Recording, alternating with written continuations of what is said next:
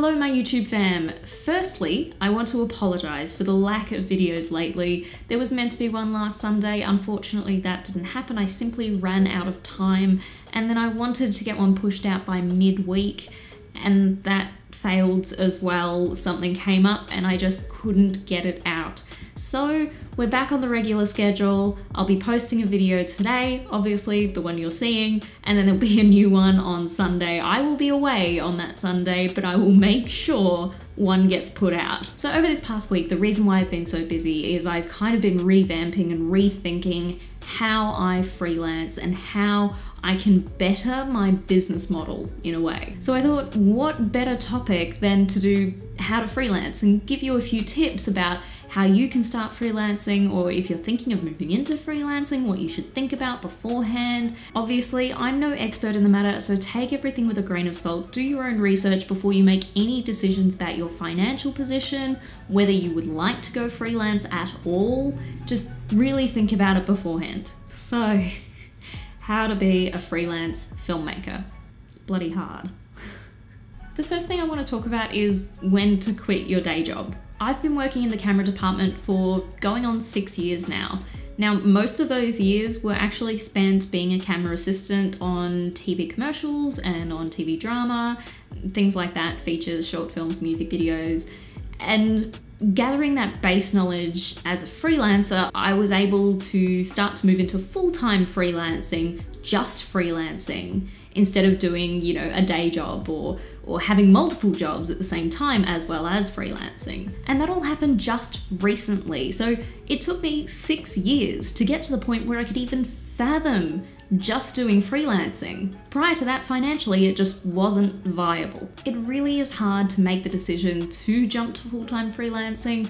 It really isn't for everybody, and it takes a long time to sort of work out if it's right for you. I found if you're in a day job at the moment and you want to break into full-time freelancing, you can think of it as two questions. Number one is, how much have I earned this year just by freelancing? And number two is my freelancing work taking over my day job? Freelancing work can ebb and flow, but you've really got to think about realistically how much you're making in a year and whether you can actually survive off that money.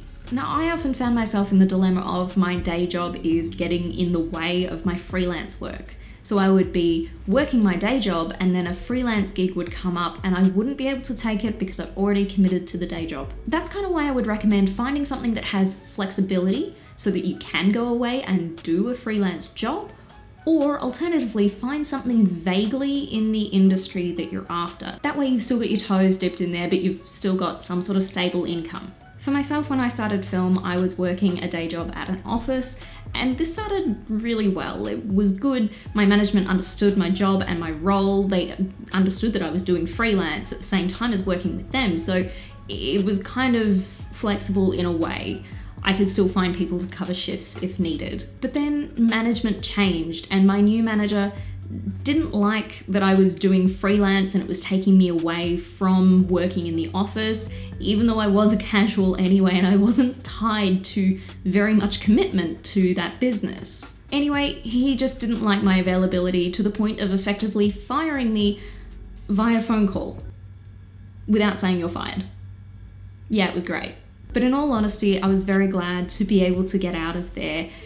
There's no real reason to trap yourself in something like that. If you're not enjoying it and you're not feeling welcome there, there's no point in staying. Luckily though, I was able to score some work at a local camera rental house, and that got me by and actually got the ball rolling even faster to get into the film industry. And because it was a related job, I managed to make as many contacts as I could. I was able to go away and do freelance work, and nothing interfered with each other. So it was a great job to have because it balanced my freelance work with a stable income. And then after that, I was able to easily transition out of that and into full-time freelance work. The second point I want to make is cold calling and emailing. Don't be afraid to speak with other people in the industry. You'd be surprised how open and willing people are to talk about their role and how they managed to get there. I mean, you've got to take some basic things into account though. Don't spam anyone, don't repeatedly send emails, and don't be demanding. just be polite. You gotta try to keep in touch with people that you would like to work with or like to work under. You may have to do a few free jobs to gain their trust, but to maintain that connection with them means you'll be the first thing in their mind when they're looking for somebody to work with on the next job. That was probably the shortest point of all of my points in this video. Number 3 is finding work. There are a few different ways that you can find work, but you've got to be prepared to put in the effort. Websites, I could make a whole video on websites, and you know what, I probably will. It is the best idea to make a website that outlines your work, your folio, as well as a contact page so that people can easily get in touch with you about working on projects. Enough said. You could join online communities, things like The Right Fit, which is a subscription service and they post jobs quite often. You could also find Facebook groups which are free to join, and you could find work that way. There's many options for you out there now, especially in social media. And if it is a subscription service, you might not be locked in. I'm not sure about all of them, but in most cases, you can pay monthly and then cancel anytime. The best one is self-promotion, and that is through a business page on Facebook or Instagram. You can promote your posts, pay a little bit of money, get it pushed out to multiple people will see your content, but you just have to make sure you maintain those pages. This is the way I tend to promote myself because Facebook and Instagram are both very visual platforms, and I'm able to post showreel content, I'm able to post stills from different projects that I'm working on, and I'm able to keep people up to date with the newest projects that I'm working on. It's very important to make sure you maintain your feed and keep it consistent in quality. And it is very important to make sure it is easy for clients to find your contact details and get in touch with you. Finally, number 4, the boringest part that nobody ever talks about: keeping track of your income and paperwork. This point will be a little bit vague compared to the others, simply because it is based off so many factors. A common question that I've found is, how much should I charge? And I've found that the best way around this is to speak to established people in the industry. So yes, exactly like I was saying before, take somebody out for a coffee and sit them down, have a chat. You can ask them what they charge for a half day, for a full day, whether they charge with gear, without gear, what they charge for those, whether they charge a travel allowance. That way you're also not undercutting anybody and you're kind of working in the system. Next, you need to look at invoicing and accounting. Now I'm going to get accounting out of the way because it's the easiest one and it has the most factors to it that could probably be spoken about for a very long time. Get an accountant. That's it. It's just the easiest way to sort things out. And I would recommend, if you're looking for an accountant, you would be looking for somebody who understands your job.